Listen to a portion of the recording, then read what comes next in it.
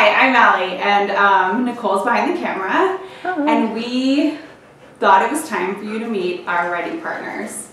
So first, which by writing partners, we just mean our pets, but they're the people that are with us while we're writing.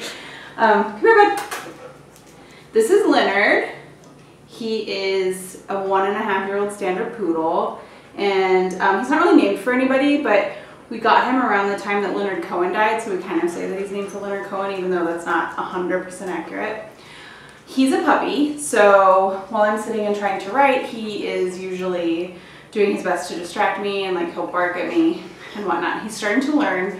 Like he kind of goes over in the corner and lays down, but it's still a process. He still thinks he probably should have my attention all the time. This is his duck that he really loves, by the way.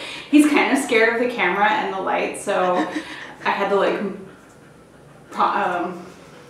tempt him to come in here, I guess. This is Gertie, and Gertie always sits underneath my desk while I write. And she actually, if I come into my office, she'll go under there, so sometimes she motivates me to write. She's like, all right, it's time, we haven't done this in a day or two. Yeah, so she doesn't provide any distraction. In fact, she kind of provides a moral support. All right, okay. And Gertie's full name is Gertrude Leah. She's a corgi.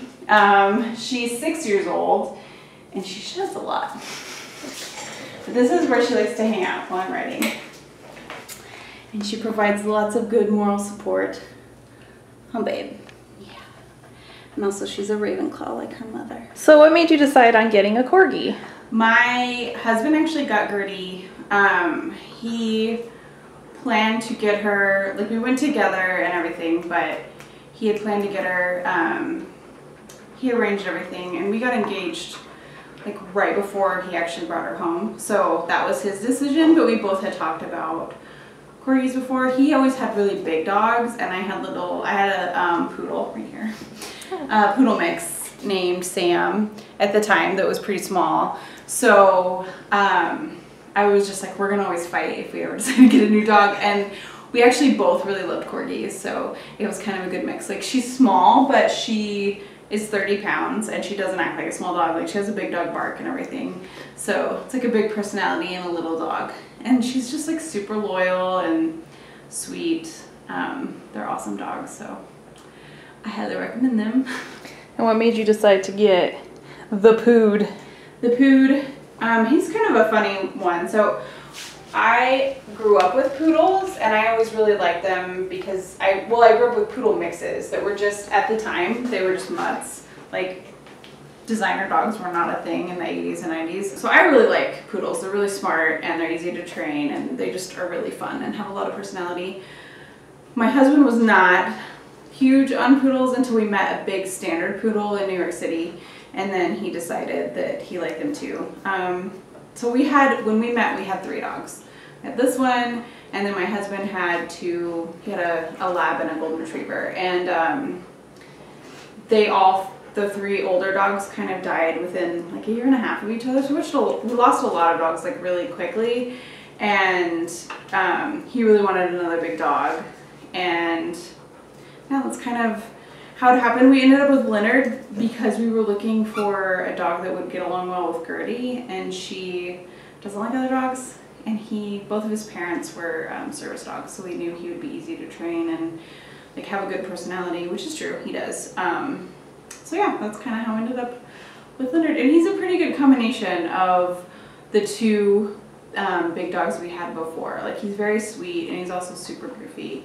He's way smarter than both of them, but other than that, he has a lot of similar characteristics. So far, I have one manuscript that I'll probably never do anything with that had a corgi in it, and the one I'm getting ready to work on, I feel like might have a corgi in there or a poodle. I have read 2 books with standard poodles where they die. I don't know what that's about, everyone, but stop. So you just need to write the book where the standard poodle lives, is what you're saying. True. Yeah.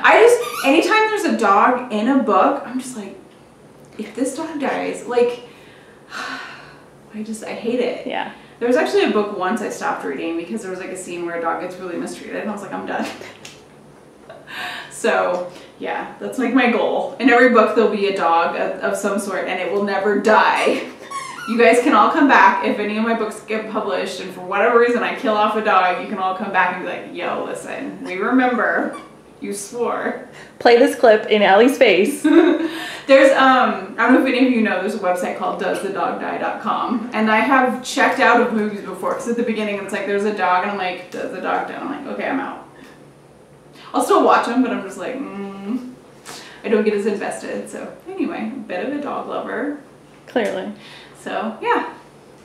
And I just had to show, for the very end, Leonard's very lovely. Show them your Deathly Hallows, BB. Yeah. Buddy. There you go. Yeah. Yeah. That. He got that from the St. Louis Pride Festival. Oh, go Leonard. All right. So if you have any questions for Allie about her dogs, feel free to leave us a comment down below, or you can find her Instagram. We will also link Gertie's Instagram below if you want to go follow her. Leonard makes some appearances as well. And now we're going to switch over to meet my writing partners. Okay, so we're at my place, and I have 2 cats, as you can see. You've probably seen them in the videos. They tend to just crawl around everywhere. Yeah. I'm actually surprised we haven't had more cats behind us. But, so this is the first cat. She's very angry. She hates being held. So this is Buffy. She is an American Shorthair, just whatever, tabby cat. She likes to talk. She only likes to talk when she's angry at you. She tends to lay on my bookshelf that's right next to us, so you've seen her probably popping up in videos. She likes to say hi to Allie. Yeah, she comes over and puts her little nose right by me. So my husband actually had her before we started going out. So she's basically his cat. She loves him so much. I work from home Wednesday through Friday, and when Ryan leaves in the morning, she will sit by the door and basically yell for him to come back home. He basically rescued her. He adopted her at 6 months old from the Humane Society. And so she pretty much bonded to him like really, really well. So, but yeah, she's not a very big lap cat. She doesn't like being picked up and held so much. She will come up to you. She lays on Ryan's chest a lot. When he's like watching TV and stuff, she will come and lay down on him. And she also loves sleeping with us on the bed. But she's very angry, so I'm just gonna let her go now because she's very mad at me. Hey! And now the other cat was trying to investigate, and she just smacked him. Poor Spike. She took it out on him. She did. She took him out on him. Oh, she's so mad. She's like twitching. So mad. Sorry, cat is needed for the video. So, so mad. She's. Oh, I figured out her age the other day. I'm pretty sure she's about 8 years old. Oh. She's a little grumpy old lady now. She's always been a little grump, so she's so mad. Yes. Oh, it's really funny to me. Yeah. So this is our other cat. This is Spike. Say hi, Spike. You've probably heard him a lot in the back of our videos. He actually doesn't mind being held as much. He's very affectionate. He's very vocal, except right now he's not talking.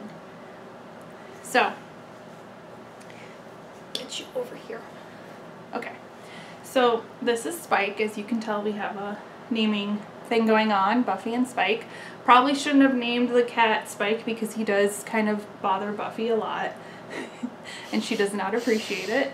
I don't think he's very like, what are you doing, woman? I don't know what's happening. And he's like all up in your business all the time, right? Yes. It's so funny to me because like Leonard is also black. Yes. And is the younger one. He bugs his sister who's older, and he's all up in your business. Like, yes, we found out. We thought about it the other day when we were talking about doing these videos, and we thought it was really funny that we have. Come on. Allie has 2 dogs. I have 2 cats. She has 1 male dog, 1 female dog. I have 1 male cat and 1 female cat. The female dog is older. The female cat is older. The male pets are both black, and they're both very like rambunctious and very like up in your business, like Allie said. Come up here. how old is Spike? So Spike's about 7. Okay. And we also got him from the Humane Society. We decided to adopt him after my husband and I moved in together into an apartment together. We decided that Buffy seemed like she wanted someone to play with, so we got her. We wanted another cat, but we also kind of used her as an excuse, and she didn't really appreciate it that much.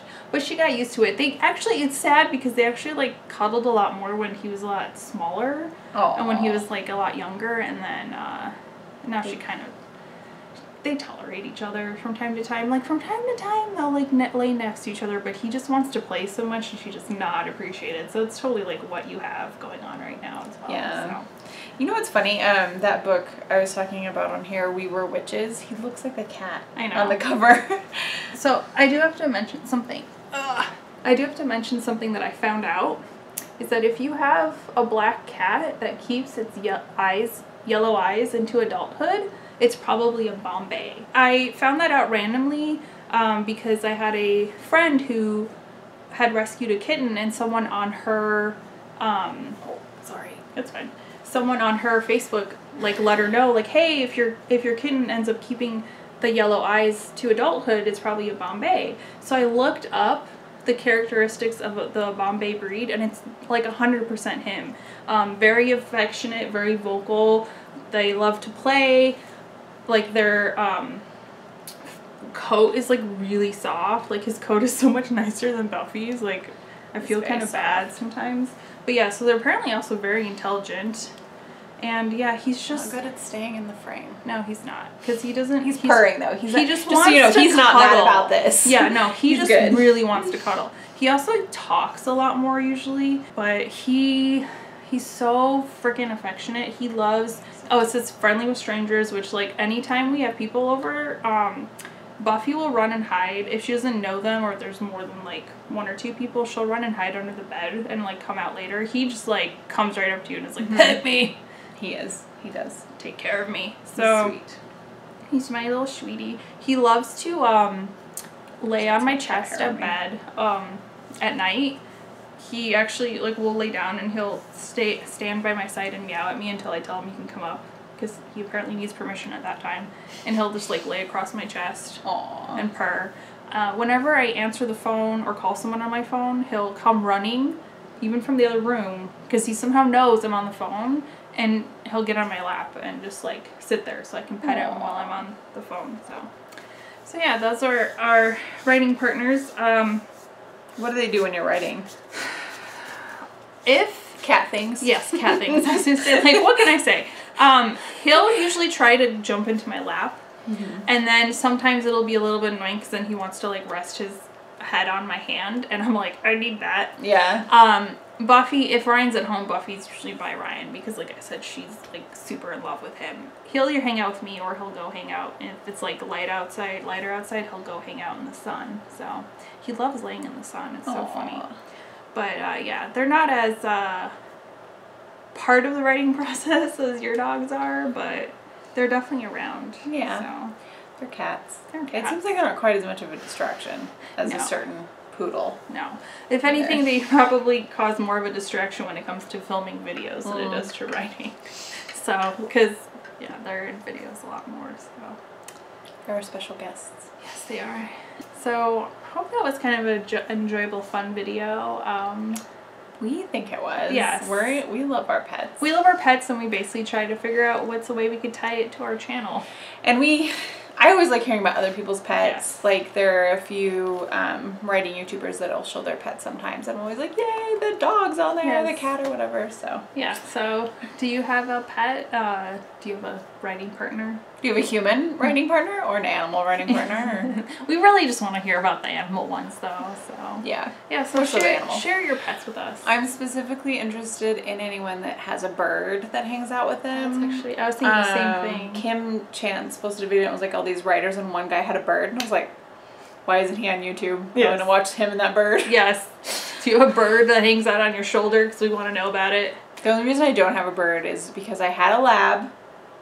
My husband and I had a lab that would have eaten a bird, and now I'm pretty sure Leonard would. So yes, I'm one pretty day sure I will Leonard have would a too. dog that won't eat a bird, and I will rescue one because that's like a dream of mine. Yeah. So, anyway. Yeah, I can't have birds. I have cats. Cats, yeah. incompatible. Completely. Well, anyway, that's it for our video, and we'll see you next time. Bye.